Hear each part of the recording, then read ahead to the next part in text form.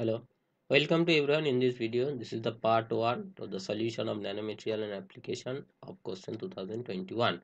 Today we want to discuss question number 1A to G. You can see this is the question paper, question number 1, 2, 3, 4, 5, 6, 7, 8, 9, 10, 11, 12. This will be covered up in part by part. Today we want to discuss question number 1 only. In question number 1A, question says what is the range of dimension of nanoparticles? Actually, nanoparticles dimension is not fixed. That means if a particle size is 10 nanometer, it not mean it's nanoparticle. Actually, the property of nanoparticle is different from the property of bulk material. That is, when you reduce the size of the particle from its bulk material, at a certain range of its dimension, the property of this bulk material change. This dimension is known as the dimension of nanoparticle, and it's the average value from 10 nanometer to 100 nanometer. It's not mean that the 110 nanometer is a bulk material. No, it's depend on its property. If the property of this particle with the size of 110 nanometer is different from its bulk material, then also it is called nanomaterial.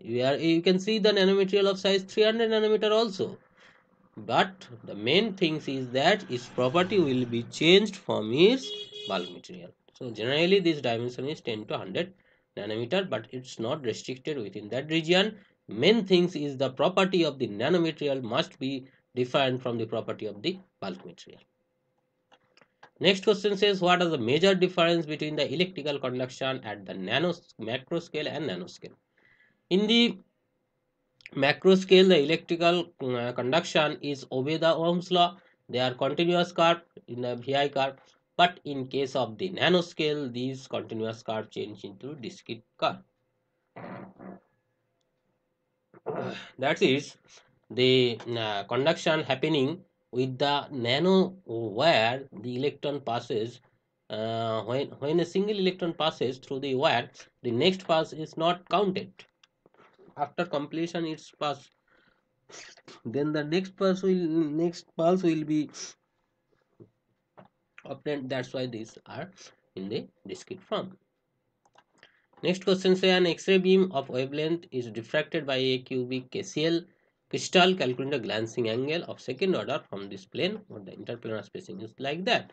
So from Bragg's law, you know, due to tan theta equals to n lambda. Lambda is the wavelength of the diffraction is given here.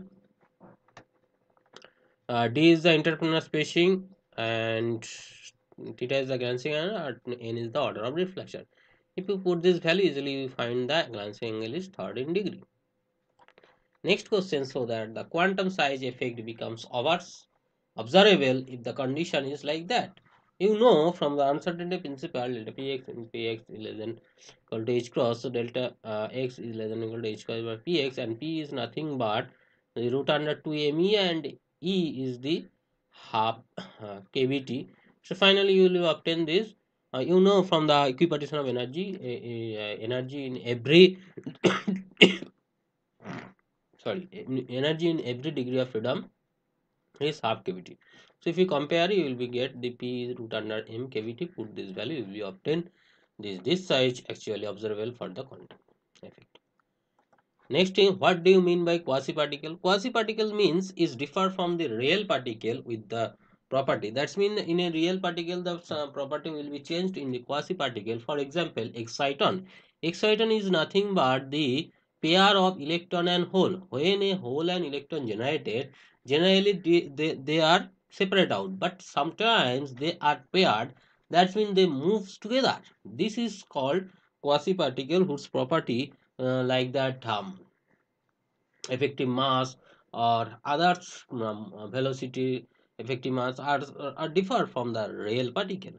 Another example is phonon. Phonon is also a quasi particle where its velocity will be differ, and it cannot exist in the free space also. It transfer from one crystal to another crystal.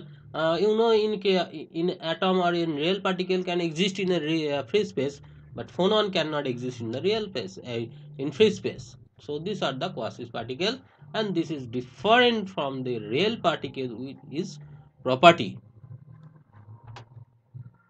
Next question says the golden color of gold particle is lost in nano dimension. Actually, when you reduce the size of nanoparticle, its band gap also change, and this changed band gap reflects in optical property, and that's why the reflection of the light is golden color change into the red color. So this is the cause why this golden color lost in the golden particle, because of the change in the band gap of this nanoparticle. Next is the what are the key point of operation of single electron transistor. Single electron transistor means there is a quantum dot where this the electron transfer through the trining process. After a certain value, it's blocked. That's mean the current is zero. So before Coulomb blockade effect, the electron transferred through this quantum dot in a single at a time. One single electron passes through this quantum dot through by the tunneling effect, quantum tunneling effect. You know the quantum tunneling effect. So after the